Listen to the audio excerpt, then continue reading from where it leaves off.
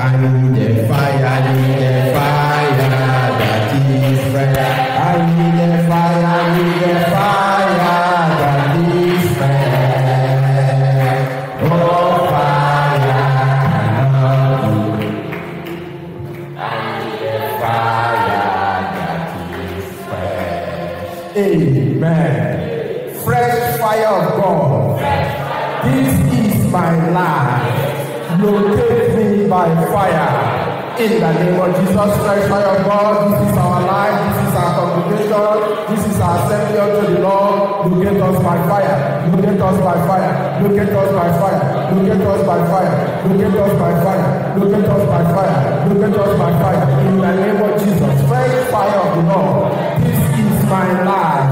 Locate me by fire. Locate me by fire. Locate me by fire. Locate me by fire. Locate me by fire. In Jesus' mighty name we pray. Amen. Every enemy of my personal prayer altar, die in the name of Jesus. Every enemy of my prayer personal altar, die by fire. Die by fire. Die by fire. Die by fire. Die by fire. Die by fire. Die by fire. Die by fire. Die by fire. In the name of Jesus, every enemy of my personal prayer altar, die, die, die, die, die, die,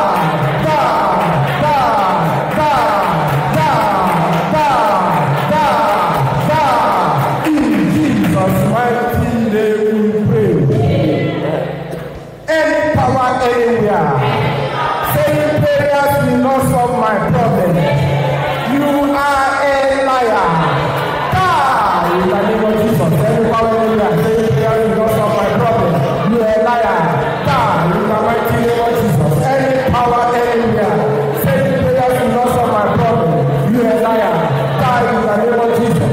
Die in the name of Jesus. Die in the name of Jesus. Die in the name of Jesus. Die in the name of Jesus. Die in the name of Jesus. Die in the name of Jesus. In Jesus' name we pray. Amen. Oh, God of wonders, miracles and impossibilities, do your wonders in my life. In the name of Jesus. Oh, God of wonders, miracles and impossibilities, do your wonders in my life.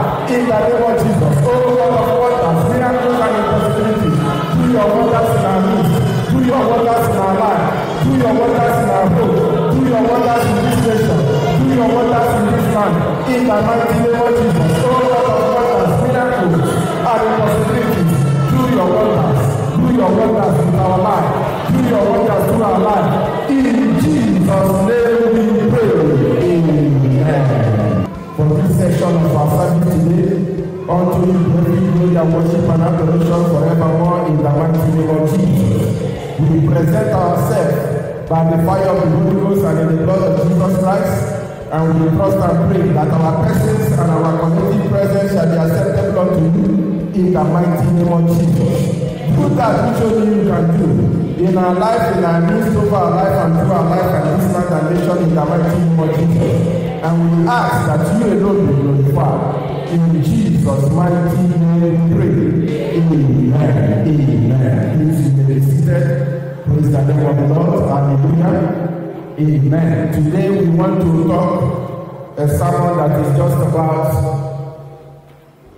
speaking in tongues, or praying in tongues, or speaking in other languages. Praise the name of the Lord. And the title of the sermon is 24 Bible Scriptures on speaking in tongues. Why do we want to address this?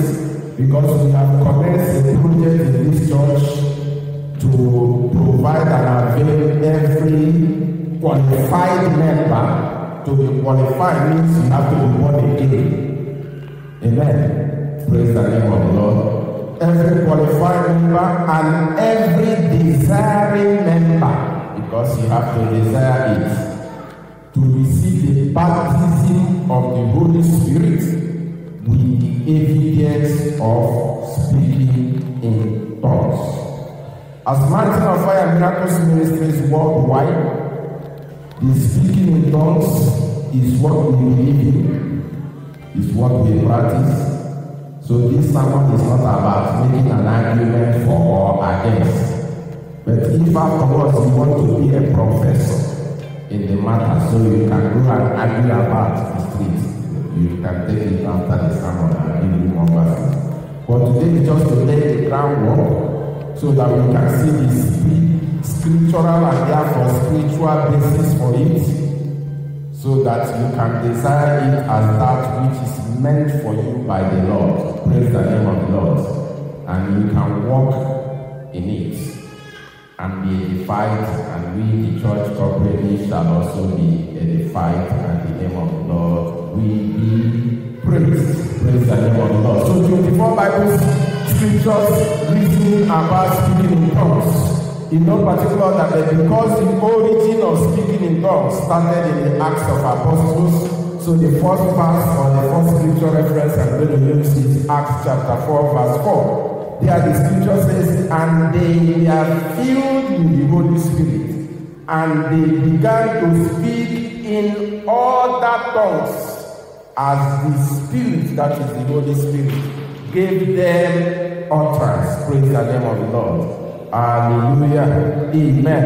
In Mark chapter 16 verse 17, Jesus speaking prior to the incident of Acts of Apostles, he says, and these signs will accompany them. Some translation says, will follow them that believe or who believe that in my name they will cast out demons, and they will speak in new tongues. Praise the name of the Lord. Hallelujah. 1 Corinthians chapter 14 verse 2, we are on number 3 now. For one who speaks in a tongue speaks not unto men, but to God. For no one understands him, but he utters mysteries in the spirit, or in the spirit realm. Praise the name of the Lord. Hallelujah. Number 4, reference of our scripture. 1 Corinthians chapter 14 verse 23 says, if therefore the whole church, that is in a corporate worship setting, comes together and all speak in tongues, and outsiders or unbelievers enter, will they not say that you are out of your mind? Question mark. Number 5, Bible reference, Acts chapter 19 verse 6. And when Paul had laid hands on them, these were some new believers that Paul ran into in Acts of Apostles chapter 19. And when Paul had laid hands on them, the Holy Spirit came on them, and they began speaking in tongues and prophesying. Number 6, 1 Corinthians chapter 12 verse 10. To another, the working of miracles. To another, prophecy. To another, the ability to distinguish between spirits. Some translation call it discernment of spirit. To another, various kinds of tongues. To another, the interpretation of tongues. So this scripture is letting us understand that speaking in tongues is one of the gifts of the Holy Spirit, alongside with interpretation of tongues, so speaking. Number 8, 1 Corinthians chapter 12 verse 30. Do all possess gifts of healing? Do all speak with tongues? Do all interpret? So here we see gift of speaking in tongues being put in the same grouping as the gift of healing, or in comparison, or in the same setting as the grouping.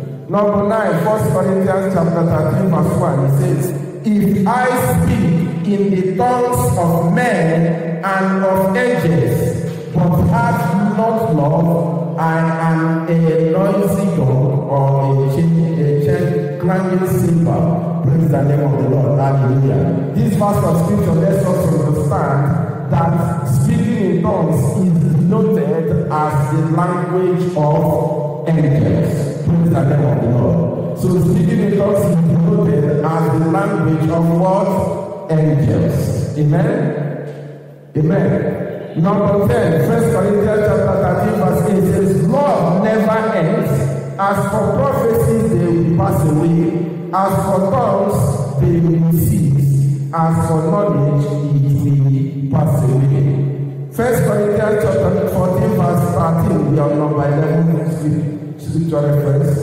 Therefore, one who speaks in a tongue should pray for the power to interpret. Number 12, 1 Corinthians 14 says, for if I pray in a tongue, my spirit prays, but my mind is unfruitful. So this lets us understand that speaking in tongues is done with your human spirit.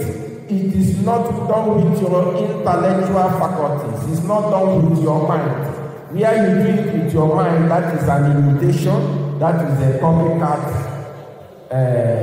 version. Praise the name of the Lord. It is done with your spirit mind, not with your intellectual mind. Hence, why you pray in the spirit, your intellectual mind is unfruitful because it's wondering what about your dream. Number 13. 1 Corinthians 14 verse 18 says, I thank God that I speak in tongues more than all of you. So Apostle Paul here is boasting of his gifts and his attributes and practices of speaking in tongues. Praise the name of the Lord. Hallelujah.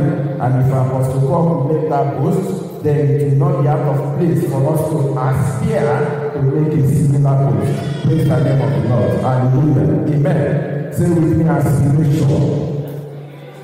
Number 14, 1 Corinthians chapter 14 verse 9 says, nevertheless, in a church, I would rather speak 5 words with my mind in order to instruct others than 10,000 words in tongues.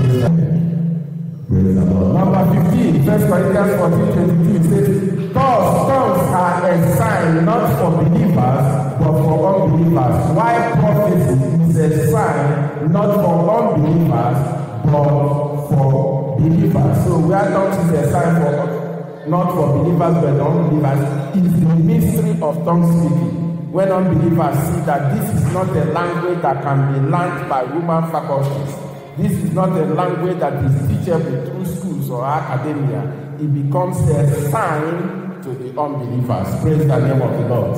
Hallelujah. Amen. Amen. There is also a demonic speaking in tongues, and I'm not going to, by faith, I know that none of you here has been to Babalawo, but maybe you watch Nollywood. Praise the name of the Lord.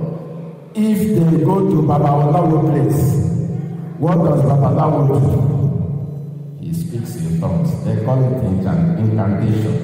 That's what they do. They call it incantation. That is the language of demons. Our own is the language of angels. Praise the name of the Lord. Theirs is the language of demons. There are places and quarters where they will be arguing up and down. Speaking in tongues is not this, is not that. Those people that are arguing about, ask them to go and argue about incantation. They will not argue. Why are they arguing them? Because anything that is of God will be attacked. So don't let them shortchange you. Praise the name of the Lord. Do not let them short. In fact, every magician, even the ones that appear in Britain Got Talent, or appear in American channels, when you see them on WhatsApp or all those people, they make incantation. Every magician, they make incantation. In fact, the summary word that they use in the dictionary is abracadabra. Because when we are small, they just say abracadabra. Praise the name of the Lord, that something will happen. Amen. So it has gone into English dictionary that when you are just saying something, they say the one is although our president wanted to invent it only from abracadabra to blah blah blah, but that one has not come to where yet. Praise the name of the Lord. The Guinness Book has not captured it. You know, Guinness Book, they are banned Nigerians because they started looking for one wanted to do kissing for 48 hours. The other one wanted to do so. They have told them it's enough. Don't do it. Praise the name of the Lord. Hallelujah. Amen. Number 16, 1 Corinthians chapter 14, verse 27. The scripture says, if any speak in a tongue, let there be only 2 or at most 3, and each in tongue. This is talking about public orderliness in speaking in tongues, and let someone interpret. Number 17, 1 Corinthians chapter 14, verse 39. So, my brothers, earnestly desire to prophecy, and do not forbid speaking in tongues. This is not an advice. In fact, it's an injunction, it's a commandment. That the pastorate, the leadership of the church should not forbid speaking in tongues. And there are many ways you can forbid people from doing something.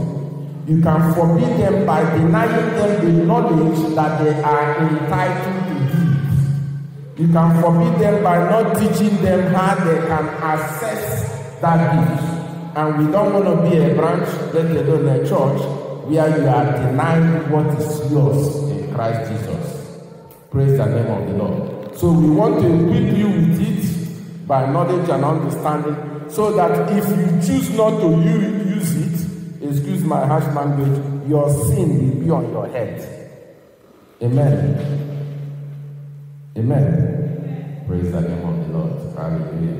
In fact, many years ago, when I was really born again, one of the things I used to do evangelism, because I saw in the book of Ezekiel that if you are asked to call them to honor and you refuse, if they sin, they will die, but your blood will be on them. So all the people I knew that were my friends, I went and told them about Jesus, and I told them, now your blood will be on your head. Praise the name of God. And that's why most of them didn't like me. I told them that. Praise the name of the Lord. So some of you that are refusing to tell your neighbor about Jesus, when they die, their blood will be on your head. Amen. That's why sometimes when I pray my personal prayer, I used to pray, oh God, cleanse me of blood guiltiness. Because you can be guilty of people's blood without knowing it. You can be guilty of people's blood without knowing it. May we not be guilty of anyone's blood. In the name of Jesus. Amen.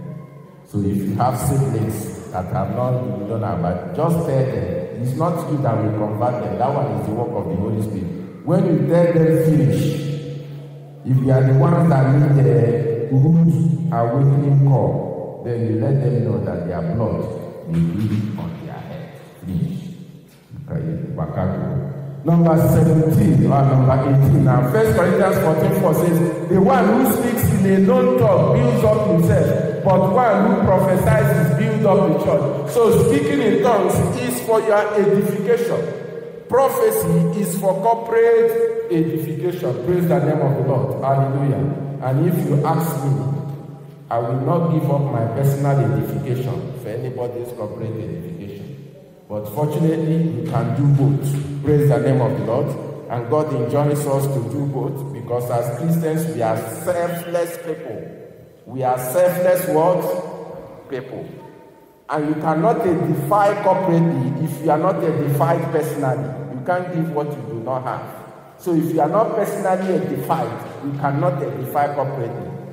So you need to edify personally. The Bible tells us that speaking in tongues is one of the ways we can be personally edified. Then you can desire the higher gift of prophecy, so you can corporately edify. Praise the name of the Lord. Hallelujah. Number 19, Acts chapter 10 verse 46 says, for they were hearing them speaking in tongues and extolling God. So the public are hearing them. Number 20, Acts 2:11. Both Jews and proselytes, Christians and Arabians, we hear them telling in our own tongues the mighty works of God. Number 21, and at this sound the multitude came together, and they were bewildered, because each one was hearing them speak in his own language. Number 22, Isaiah 28 verse 11 says, for by people of strange lips and with a foreign tongue, the Lord will speak to his people. Praise the name of the Lord. This was a prophecy of Isaiah concerning the speaking of tongues, which became fully revealed and manifest in the New Testament. Jude chapter 1 verse 20. Jude has only one chapter. Jude 1:20 says, but you, beloved, building up yourself in your most holy faith and praying in the Holy Ghost. So this is a synonym. So speaking in tongues, praying in tongues, praying in the Spirit, praying in the Holy Spirit, these are synonyms of the phrase speaking in tongues, and we will explore that as a random. Number 24, Romans 8 verse 26. Likewise, the Spirit helps us in our weakness, for we do not know what to pray for as we ought to, but the Spirit Himself intercedes for us with groanings too deep for words.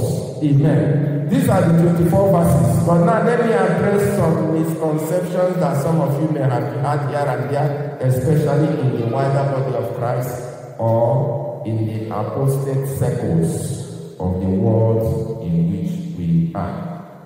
Amen. To address that, I'm going to use some hypothetical questions. What is the difference between speaking in tongues and praying in tongues? Amen. Now, to help us, and you will bear me witness, I have been speaking English so far, yes or no?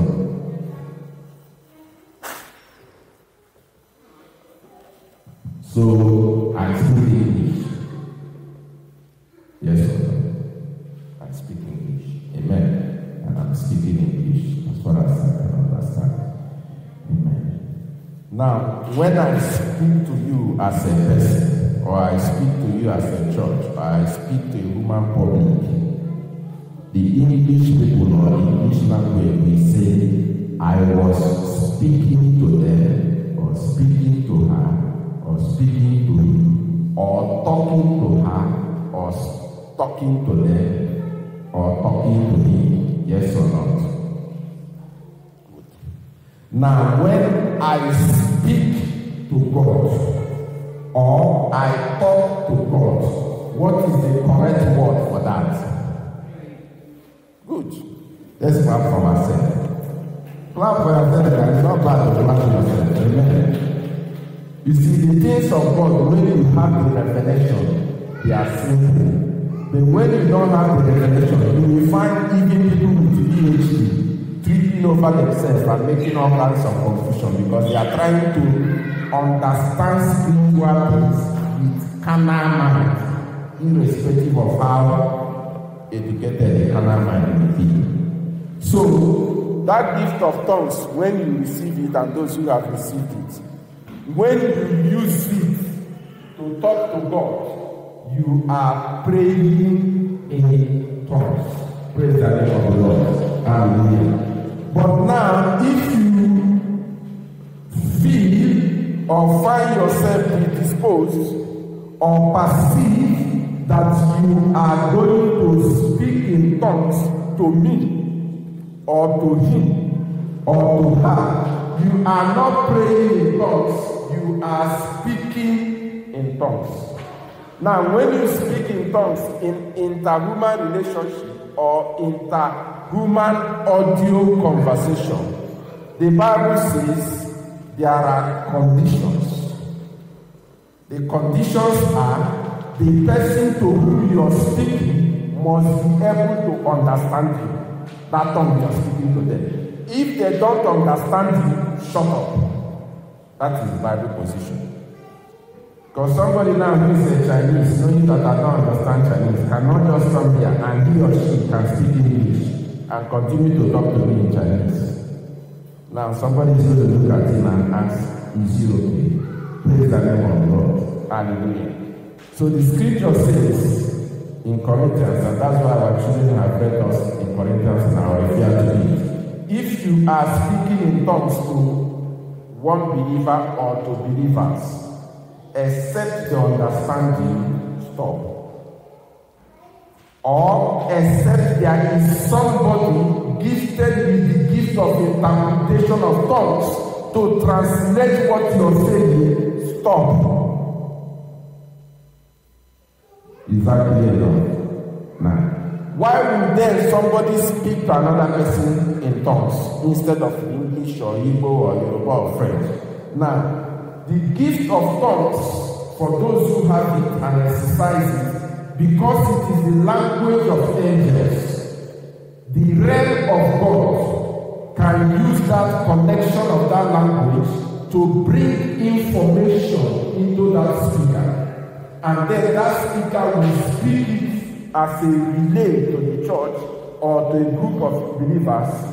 So that speaker now is standing in the role or office of prophecy. So he receives that information in angelic language or in tongues. So he now relays it in tongues that as he has received it. But for that thing to have any applicability or any intelligence, the Bible says somebody with that gift of interpretation to be able to say, hey, that's what Mommy Samuel is saying to the church. It becomes then a prophecy, in the realm of the speaking of tongues, interpreted by somebody with a gift. That is one. Also, some people who speak in tongues have also been endowed by the Holy Spirit to interpret the tongues they speak. So they can receive that information from God, and some of you, and I will encourage you who watch particular men of God, watch attentively. You will see them, and I will dare to give you an example. Bishop Oyedeko, you will see them. If you understand, they will speak in tongues as they are moving in their preaching. When they finish, the next thing they are going to say in English is the interpretation of that tongues. They are not going to tell you, now I'm interpreting, no. But if you know them and you understand the flow of their preaching, you will know that the next thing they are saying is an interpretation of that tongue they have brought. Praise the name of the Lord. But there are other fathers in Christ and fathers in the Lord who don't have that dimension of gift. It doesn't mean they are less than others. Those ones pray in tongues. They don't necessarily prophesy, but they can prophesy directly by English without having to translate from angelic language to the other language. So that is, speaking in tongues is for relaying information from heaven through a human vessel to the congregation. The Bible says if you are doing that, it must be subject to an interpreter who can interpret it, or you yourself interpreting it. Praise the name of the Lord. Hallelujah. Amen. Whereas when you use that your language to pray to God, it is not subject to interpretation. 1 Corinthians chapter 14 verse 2. Let's look at that. Chapter 14. Look at it, verse 2. For he that speaketh in an unknown tongue speaketh not unto men, but unto God. For no man understandeth you, howbeit in the spirit he speaketh mysteries. So when you are praying in tongues and you know that's what you're doing, and you know that your neighbors round about you know that you are praying to God, it will be wrong of them to want to interpret what you're saying to God. Why do they want to interfere in your transaction with God? There is no biblical reason for them to interfere. And there is no biblical reason for any person in authority in the church to interfere with your prayer, except if you're praying too loud to distract other people, which you should be conscious about as a human being and do some things ethically and all that. So praying in tongues is not subject to interpretation and is not to be interpreted. So if you run into some misinformed, underinformed, or whatever Christians and they say, there is no more thinking tongue because you're saying things that people that don't understand, it's not meant for you to understand. I am praying. Praise the name of the Lord. And I'm not praying to you. The person to whom I'm praying understands me. Even if I myself does not understand what I'm saying, my spirit man understands because he's spirit to spirit. Amen. So those are the distinctions, and the distinctions are very clear in the scriptures. Let's go back to 1 Corinthians chapter 14. Amen. The requirement for interpretation, we find that in 1 Corinthians chapter 14 verse 13. 1 Corinthians chapter 14 verse 13. It says, therefore let him that speaketh in an unknown tongue pray that he may interpret. So one of the confusions probably for those who are sincerely in their confusion is that they see speak, they see prayer, they see speak, And because they are used interchangeably, they are not discerning when speaking may have been used interchangeably with praying, and therefore does not require interpretation. Praise the name of the Lord. So in verse 13 it says there is a requirement for interpretation if you are speaking, which means you collect from heaven, you're speaking to people. Praise the name of the Lord. Hallelujah. Or from your spirit man, you choose to speak in tongues. It has to be interpreted, except the person you're speaking also has the reason, the ability to understand you. Another requirement for interpretation is in 1 Corinthians chapter 12, verse 30. Chapter 12, verse 30. The Bible says there, have all the gifts of healing, do all speak with tongues, do all interpret. Which tells us there are segments of people with different gifts. Not everybody has all the gifts. Some have, some say if they are apostle, or I think the apostle, they might operate in the 9 gifts or whatever. But that's not a mandatory requirement. Yes. So that is requirement for interpretation. In 1 Corinthians chapter 14, verse 28, the Bible says, but if there be no interpreter, let him keep silence in the church, and let him speak to himself and to God. Let him speak to himself and to God. So if you feel that you are so much in the spirit, and rightly so, nobody is knocking you for that, because it's between you and God, and you are receiving inspirations and all that, and you are now bursting in tongues, and you think that is a prophetic inspiration, and nobody is able to interpret it for our benefit, and you yourself is not able to interpret it, the scripture says, keep truth, speak to yourself and to God. Let that which you have received be translated and digested by your human spirit for your own edification and for your own intimacy with God. Because there is no use speaking to us when we cannot understand Him. It's basic common sense. Praise the name of the Lord. Hallelujah. Amen. Amen. So we understand now the distinction between speaking to man as in fellow human beings and speaking to God. When you're speaking to God, you're praying. You're praying in tongues, you're speaking to God. You're speaking to human beings in tongues, it has to be interpreted for their understanding and for their edification. So praying in tongues is not subject to intermediary or rogue interpretations, as we have seen in 1 Corinthians chapter 14, verses 2, as well as verse 14. In verse 14 it says, for if I pray in an unknown tongue, my spirit prayeth, but my understanding is unfruitful. Praise the name of the Lord.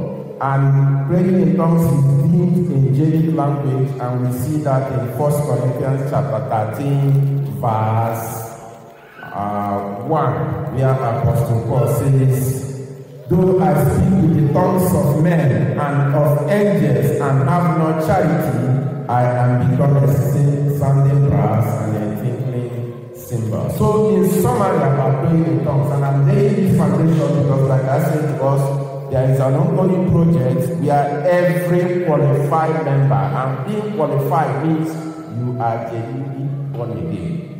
We do not administer, help, assist, encourage anybody who is not born again to pray in tongues. Otherwise, you are making enchantments. You are speaking demonic language, and we believe deliverance administration to clamp you down. Praise the name of the Lord. Hallelujah. Amen. So in summary, there are 4 types of tongues, or 4 applications of tongues, if you like, if that makes it clear. Number 1 is when you praise the name of the Lord.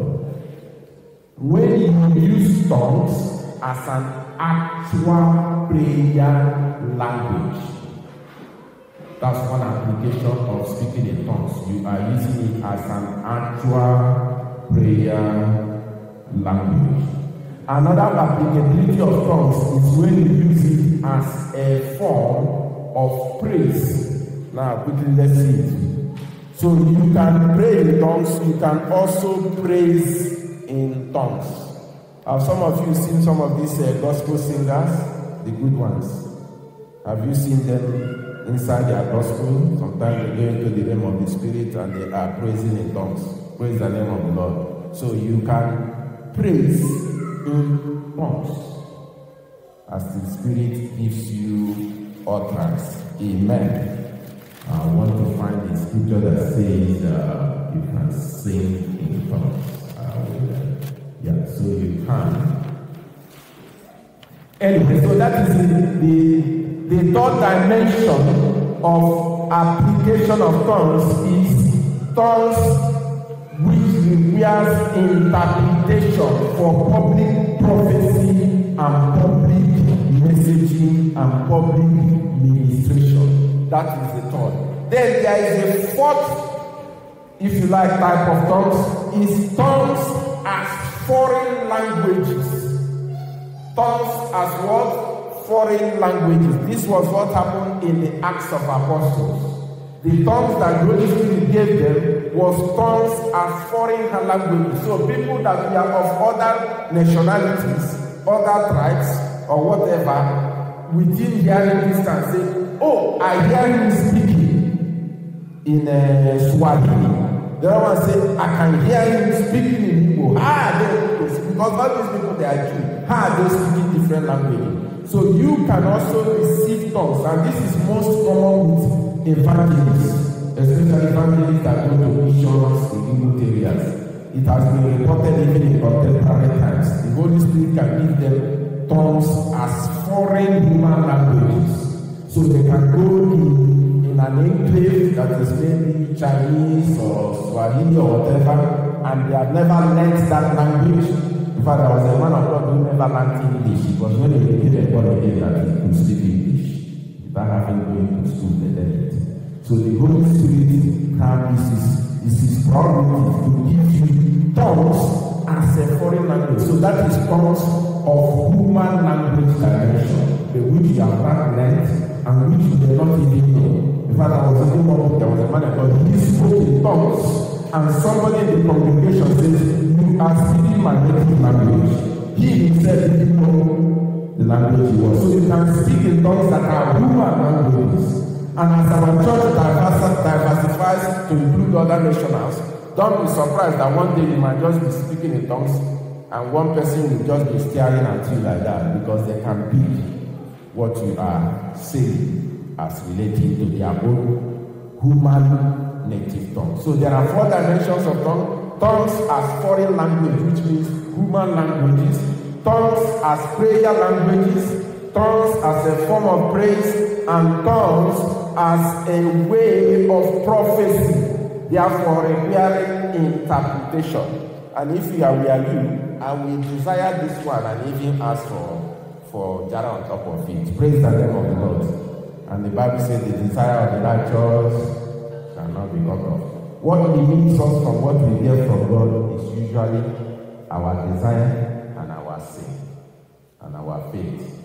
And faith is a compound word, because faith is based on your knowledge. If you don't have knowledge of certain things, you might not be able to trigger faith in that dimension. Praise the name of the Lord. Faith is also based on your hope. If you don't have hope for something, you might not be able to trigger faith. I hope that serves us well to lay the format and the ground for the project of Holy Spirit baptism and evidence of speaking in tongues. I call it a project because the picture I see is like that man at the pool of Bethsaida. Jesus says, "You want to be him?" The man said, "I don't get relative." See, when the angel moved, he didn't know he's talking to the Lord of the angels. Praise the name of the Lord. So he's now indicating the person who owns the angels. Who knows how the angels move? In fact, who directs the angels when they will move? So he said, when the angels move, it's only that time that if somebody jump inside, he will get it. Me, I have no person to take me there. That was not the answer to the question. The question, he didn't ask him, why have you been here? He said, do you want to be healed? Praise the name of the Lord. Hallelujah. remember when my wife and I went to the embassy to get the papers to join me. I was living here. I said, when they go there, answer the question they ask you. Don't add paragraph. Because when you add paragraph, then from the paragraph they will ask you another question. Then praise the name of the Lord. And one of the technical questions according to that they answer, they say they answer whether I live in a house or in a flat. And in Nigeria, we don't know about house, because house is a house. Praise the name of the Lord. We only know about duplex and flat. Praise the name of the Lord. We didn't know that house is duplex. So, can somebody be asking you if your husband living in a flat, in a house? Is he living under the which one is house, which one is flat? Praise the name of the Lord. Don't mind the poor people, now don't pass them.